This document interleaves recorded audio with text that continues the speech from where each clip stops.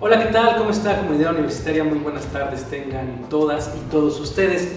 El día de hoy estamos aquí en Historias de Vida con el equipo de FLAG de Extensión y para ello nos acompaña Ximena Morales. ¿Cómo estás, Ximena? Muy bien, muchas gracias. Bienvenida a este programa. También nos acompaña Gabriela Fierro. ¿Cómo estás, Gabriela? Bien, muchas gracias. Bienvenida. Y por supuesto el profesor Hugo Orozco. Profesor, ¿cómo está? Muy bien, muchas gracias. Pues bienvenidos a este programa. Ya estábamos un poquito platicando fuera de cámaras de qué se va a tratar esta charla. Y me gustaría comenzar, profesor, conociendo un poco de lo que es el FLAG, desde qué edad a lo mejor podemos comenzar o podemos mandar a nuestros hijos e hijas a practicarlo. Sí, empiezan por lo regular. Hay unas categorías que llaman castores, rabbits, creo que. Ellos empiezan más o menos a la edad de 4 o 5 años. A partir de ahí pueden empezar a practicar este deporte. Muy bien. Y me imagino que son grupos mixtos o ya van marcando como hacia femenil y varonil, o cómo funciona un poquito. Los chiquitos sí son grupos mixtos para que lo van adaptando para que puedan ir aprendiendo niñas y niñas a la par. Ok, muy bien. ¿Dónde practican? ¿Dónde es donde están practicando ahorita actualmente? Sobre todo para los que nos están viendo y les gustaría, pues, a lo mejor venir a CEU y ver dónde se está practicando el FLAG. Ok, nosotros nos encontramos en el campo 5, entrenando en el campo 5. Estamos de lunes a viernes, de 2 a 5 de la tarde. Y pues nuestros partidos son los fines de semana, okay. Sábado, domingo. Sábado, domingo. De lunes a viernes en el campo 5. De 2 a 5 de la tarde. Ok. Y bueno, chicas, pues me gustaría comenzar pues conociendo un poco de ustedes y cómo fue que llegaron a jugar FLAG, cómo lo conocieron, a lo mejor por familia, o lo vieron en la tele, o no sé. Me gustaría comenzar contigo, Ximena. Pues mi familia siempre ha sido muy aficionada al fútbol americano. Okay. Entonces, pues como que todos mis primos, mis tíos habían jugado. Y mi primo entró a un equipo, entonces como que me dijeron, tienen equipos para niñas también, entonces deberías probar. Y yo dije, pues bueno, no pierdo nada, ¿no? Hay que hacer ejercicio. Okay. Y pues ya entré y me gustó mucho, la verdad. ¿A qué edad tenías cuando iniciaste en el FLAG? Tenía 8 años. 8 años. Sí. ¿Y cómo fue? ¿Era un equipo ya mixto? ¿Era un equipo solo de niñas? En la categoría que yo estaba ya éramos puras niñas, pero igual sí había más chiquitos y ya era mixto. Ok. ¿Y te fue difícil con toda la familia súper tochera que verte jugar? Pues yo sí sentía como una presión, pero como que yo me la ponía solita porque mi familia siempre era de tú puedes y me alentaba. Y yo como que yo solita me ponía la presión, pero sí, siempre me apoyaron. Ok, muy bien. ¿Y tú, Gabriela, cómo fue que llegaste al FLAG? ¿Cómo lo conociste? ¿Cómo te enteraste de este deporte? Aquí en la universidad. Yo ya estoy en los últimos semestres. Okay. Entonces yo dije, no he aprovechado las oportunidades que da la UNAM de deporte, porque son muchos deportes. Yo también no sabía que daba tantos deportes la UNAM. Entonces un amigo me dijo, ¿por qué no nos metemos a FLAG? Entonces empezamos a buscar y yo busqué igual a Pumas, me lo recomendó otro amigo, pero solo era femenil. Entonces dije, bueno, voy a entrar. Pero yo no sabía nada, o sea, nada de tocho, yo no sabía quién era el coreback, yo nada, o sea, ni siquiera de fútbol americano. Yo solo entré porque dije, me queda el horario y es un deporte que no he probado. Entonces sí, llegué sin saber nada, no sabía correr, no sabía atrapar el balón, no sabía absolutamente nada del deporte. Y conforme lo fui conociendo, me gustó demasiado. ¿Qué carrera estás cursando? Estoy en ingeniería mecánica. Ya comentabas que ya estás a punto de... Sí, en 9º semestre, son 10. Pues ya, sí. Ya prácticamente en un año ya vamos a verte, bueno, si es que sigues jugando, pero pues ya no vas a estar como alumna. Nos comentabas que practicabas algunos otros deportes. ¿Qué deportes practicabas antes de jugarla? En secundaria practiqué gimnasia olímpica y básquetbol. pero no, creo que no tiene nada que ver mucho con flag, entonces sí era muy nuevo para mí, me daba un poco de miedo el balón y entrar, pero la verdad que fue muy bonito empezar un deporte desde cero, porque me di cuenta que las compañeras igual te apoyan muchísimo, de verdad sentí su apoyo y así fui creciendo. Llevo una temporada jugando y ya ganamos un campeonato, así que el equipo ayuda muchísimo a crecer. Yo estoy muy agradecida con el coach y con Pumas Azul porque han sido un gran equipo, eso es creo que lo más importante. Y por ejemplo, ahorita que nos comentabas pues que sí no conocías el deporte, ni a su, ¿qué podríamos decir? ¿Hermano en fútbol americano? Sí, ¿no? Sí, como un hermano mayor. Ni a su hermano mayor, que en este caso es el fútbol americano. ¿Cómo fue entonces esta como transición a llegar a lo mejor al primer día de entrenamiento y comenzar a aprender? Platícanos un poco de eso, ¿cómo fue? Ay, bueno, sí lo sentí como muy extraño, sí me pregunté qué hago aquí, no sé cachar, me da mucho miedo el balón, no sé correr, pero me di cuenta que igual llegaron muchas chicas sin saber nada y dije, ellas tienen las ganas de aprender este nuevo deporte y vi que las demás estaban muy contentas, como muy cómodas jugándolo y dije, lo voy a intentar. Me compré mis tenis al otro día para obligarme a seguir ahí y no pues darme de baja ya del equipo. Entonces igual el coach también me alentó mucho, como que aunque llegues sin saber nada, puedes aprender muy rápido porque se te da un buen entrenamiento, las compañeras son muy lindas, te apoyan, igual el coach te alienta a que cada día como que lo hagas mejor y eso también influyó mucho en que yo me quedara. Ok, muy bien. Regresando contigo, Ximena, nos platicaba Gabriela, ¿no?, de que ella ya jugó una temporada y que salió campeona. ¿Cuántas temporadas llevas aquí con este equipo? Yo llevo una temporada nada más, o sea, esta que estamos. Ajá. O sea, digamos que son de la misma como generación. No, ella está una arriba que yo. Ah, ok. Sí, yo acabo de entrar a Pumas Azul esta temporada. Ok, o sea, digamos que eras novata dentro del equipo de Pumas Azul. Exacto, sí. Okay. ¿Y cómo ha sido esta recepción? Digo, ellas vienen ya a lo mejor de un equipo, bueno, no como de un equipo sólido, ¿no?, que ya ha ganado un campeonato. ¿Cómo ha sido en este caso la recepción contigo? Pues la verdad yo lo sentí muy bonito, lo sentí como una familia. Igual yo llegué a Pumas porque una amiga mía está en la categoría de Gaby. Entonces como que yo vi que eran muy unidas y yo dije, ay, qué bonito. Entonces entré y con igual las niñas de mi categoría somos muy unidas y pues somos como una familia y entre categorías nos apoyamos. Muy bonito. Muy bien. Y bueno, ¿están ahorita participando en un solo torneo o hay varios torneos en los que están participando? No, es AFEMEX. En AFEMEX.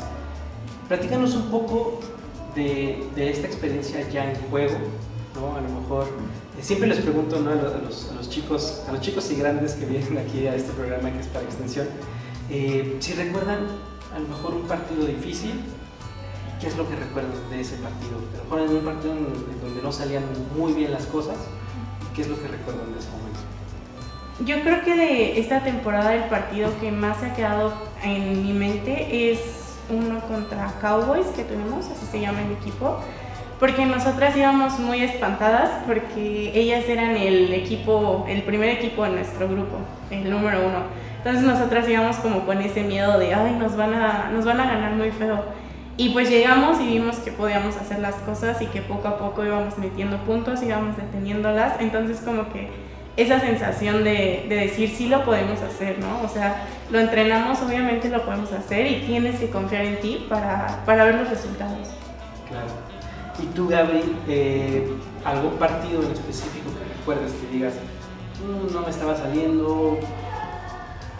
Sí, fue un partido en donde nos tocó ir de visita y nos tocó un horario en el que no estamos acostumbrados a jugar. Nosotros por lo regular entrenamos todos los días por la tarde y jugamos en la tarde o en la mañana, entonces ese partido fue en la noche, con lluvia. Entonces en un campo que no conocíamos muy bien porque no habíamos ido a jugar en ese lugar hace mucho tiempo. Entonces las condiciones como que no eran favorables para nosotras. Claro. Muchas de nosotras no sabíamos jugar de noche y hubo muchos errores.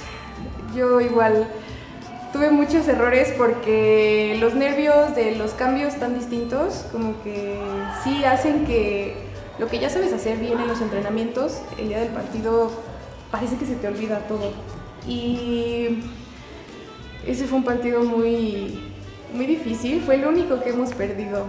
Íbamos invictas, entonces sí fue algo que hizo que decayera un poco el equipo, pero al final del partido empezamos a hablarnos mejor, lo dimos todo al final, aunque no lo pudimos ganar, como que volvimos a centrarnos en lo que sabíamos hacer, que lo sabíamos hacer bien, nos dejamos como que de presionar, de sentir estresadas por las condiciones.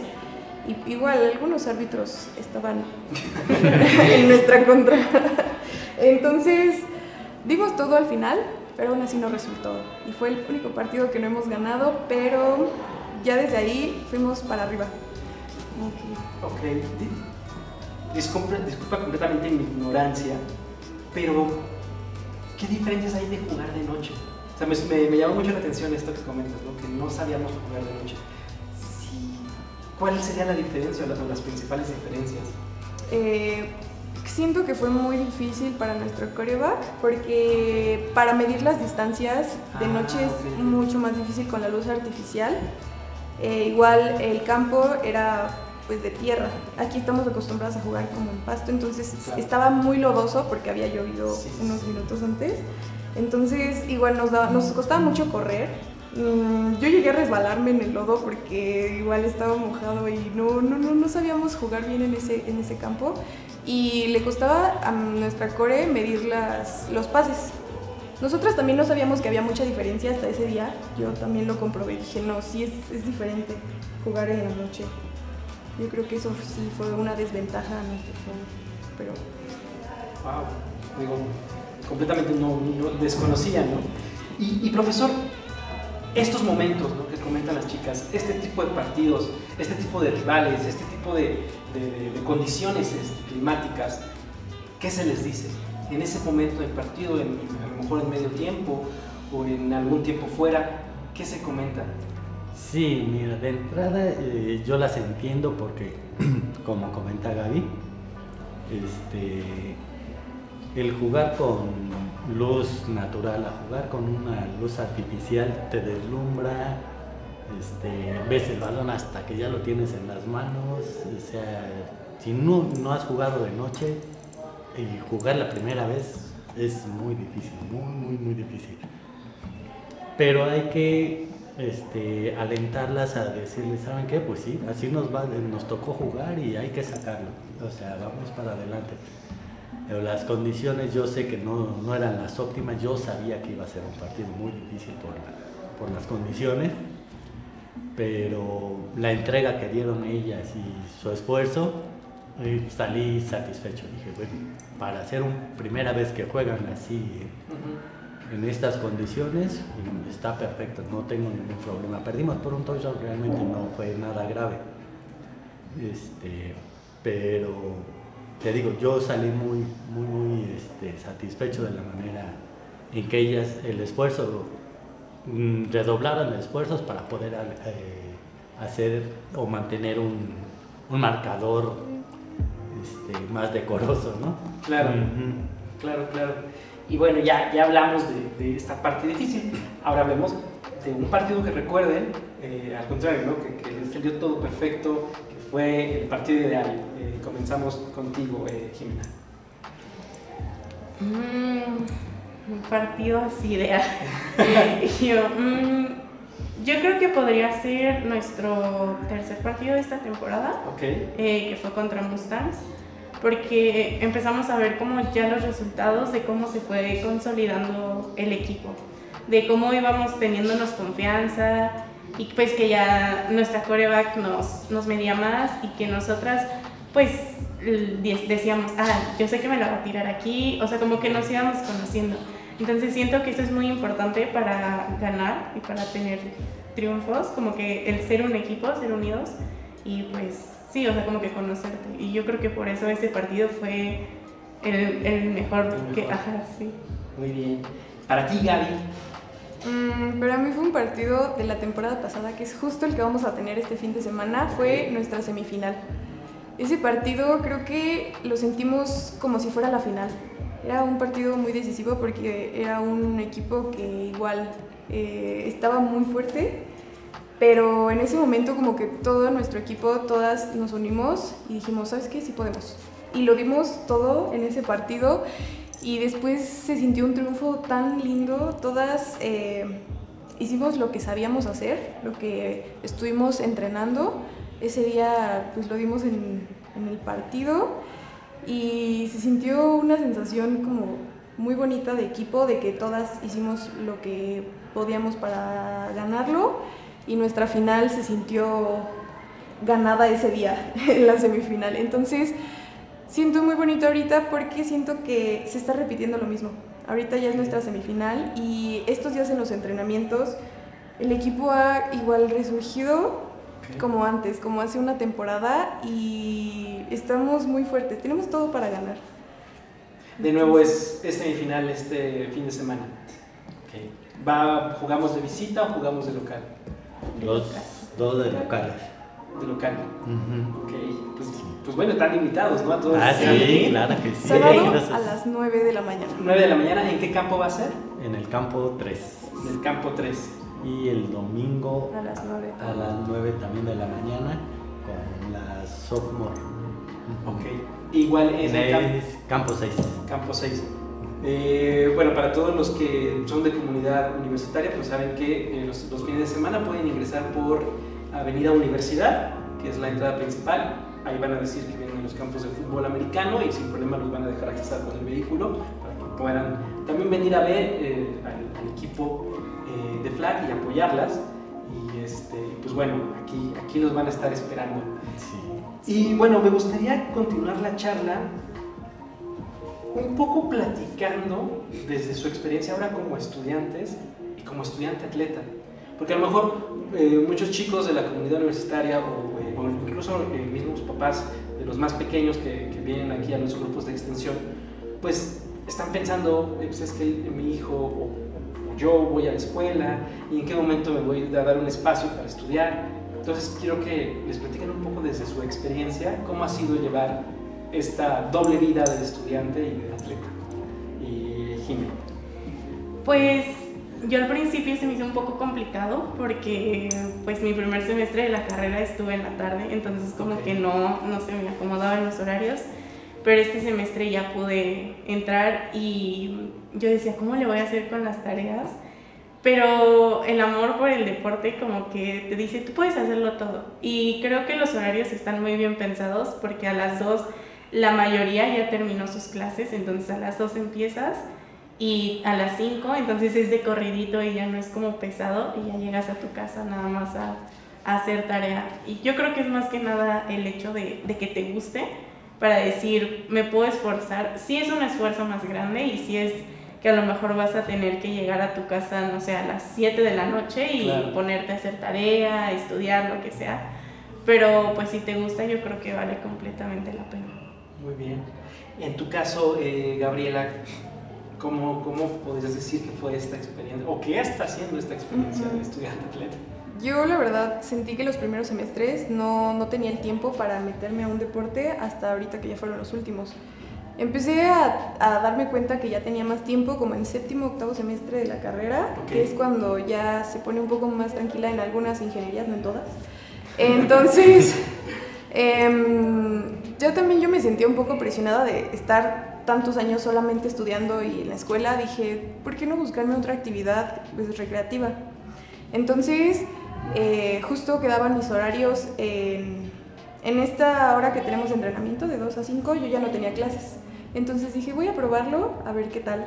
Y me gustó demasiado la primera temporada, entonces esta temporada yo arreglé mis horarios para que me quedara este tiempo libre para entrenar, porque sí es un poco pesada la carrera sin hacer algún tipo de ejercicio físico y a veces el gimnasio sí es pues tener mucha, no sé, disciplina para ir todos los días y aquí en algún deporte es compromiso con tu equipo, entonces claro, eso te motiva a ir y no dejar de asistir a los entrenamientos porque sabes que es un conjunto, que todas son parte de eso, entonces eso es lo que también me ayudó a crear esta disciplina que tengo ahora, este compromiso siento que te dan muchas herramientas estar en un equipo.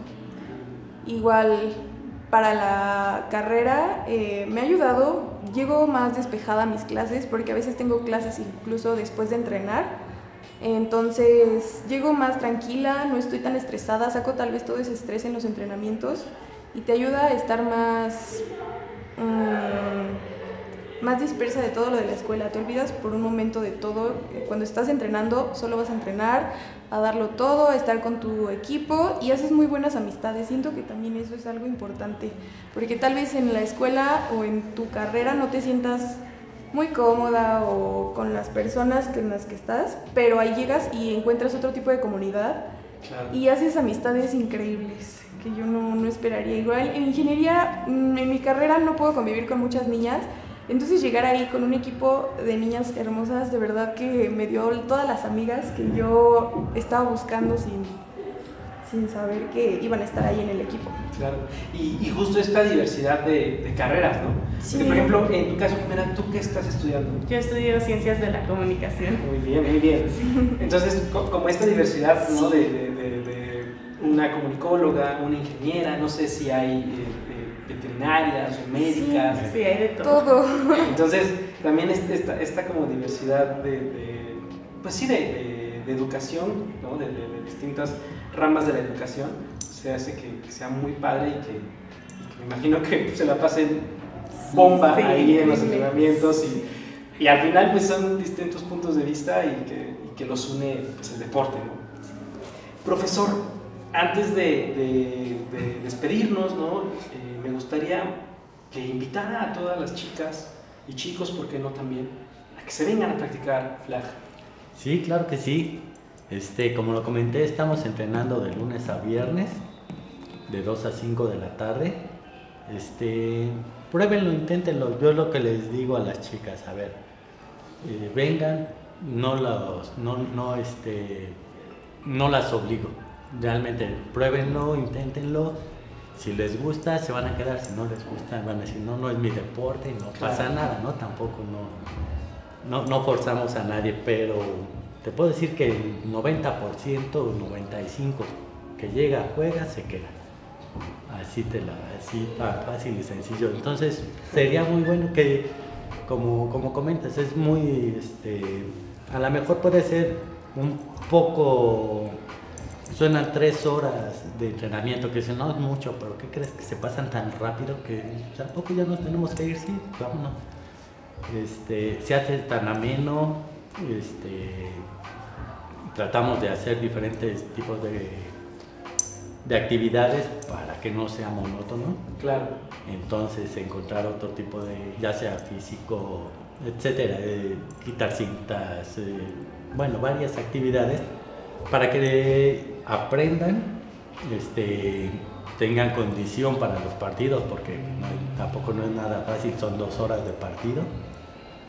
Entonces, muchas veces los equipos son reducidos, están jugando 12 niñas y son 7 las que están en el campo, entonces tienes 4 cambios y si se te lastima alguna ya son menos. Sí. O sea, pero sí me gustaría invitarlos y que vengan a probar lo que es el tocho flag. De momento no, en mi caso, como Pumas Azul, no tenemos varonil, pero si se juntan los chicos que deben de ser también, que de menos son 15 para poder registrarlo, pues adelante, lo armamos sin problema. Muy bien, muy bien. Sí, sí. Gaby, misma pregunta. Invita a las chicas a venir a jugar.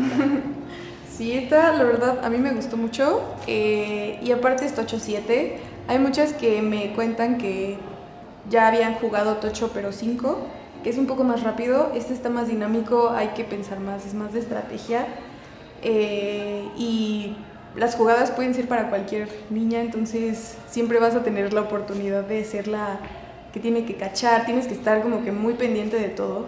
Se hace una convivencia muy bonita. A mí me encantó, yo llegué y mi equipo me recibió muy bonito. Creo que todas las categorías que estamos en Pumas tenemos como esa manera de recibir a las niñas nuevas, aunque no llegué sabiendo nada, ellas me ayudaron a crecer demasiado. O sea, yo ahorita ya corro mucho, ya cacho todo, yo ya siento que crecí mucho en muy poco tiempo, gracias a los coach y a mis compañeras, claro. Ellas, es un ambiente muy bonito, la verdad las invito. Si estás buscando un deporte y no sabes ni por dónde empezar, el chucho es increíble para empezar. Te da muchas habilidades motrices, correr, condición física increíble. Yo también no tenía nada de condición física y de verdad que ni se siente porque estás jugando, te diviertes mucho y las amistades que haces son muy, muy valiosas. Entonces sí, deberían de probarlo. Muchas gracias, Gaby. Ximena, igual, invítalos a jugar flag. Pues sí, o sea, el flag es un deporte precioso, es súper noble, entonces pues no pierdan nada intentándolo. Y sí, o sea, si no tengan miedo, si no saben nada, pues estamos también para enseñarles, ¿no? Tanto los coaches como nosotras, lo que podamos enseñar, pues vamos a estar dispuestas. Claro. Y como dice Gaby, es una comunidad muy bonita, haces amistades que te duran toda la vida. Entonces yo creo que también eso es muy importante y pues sí, no pierden nada intentándolo. Muy bien. Pues bueno, comunidad, ahí lo tienen, de viva voz de estas chicas y del profesor. Vénganse a jugar flag, ya lo saben, vénganse acá, los campos de fútbol americano están de lunes a viernes. De nuevo, ¿me recuerda el horario, profesor? Sí, de 2 a 5 de la tarde en el campo 5. Campo 5, de 2 a 5 de la tarde, aquí en Ciudad Universitaria. Ya lo escucharon, si son estudiantes, pues pueden acomodarse, ¿no? Siempre hay una manera de acomodar los horarios para poder venir a practicar un deporte y qué mejor que venir a flag, donde, como ya lo vieron y como ya lo escucharon, es una comunidad bastante unida y bastante amena y muy bonita. Pues bueno, esto ha sido Historias de Vida por el día de hoy. Mi nombre es Anibal Castañeda y los espero en la próxima. Hasta luego. Hasta luego.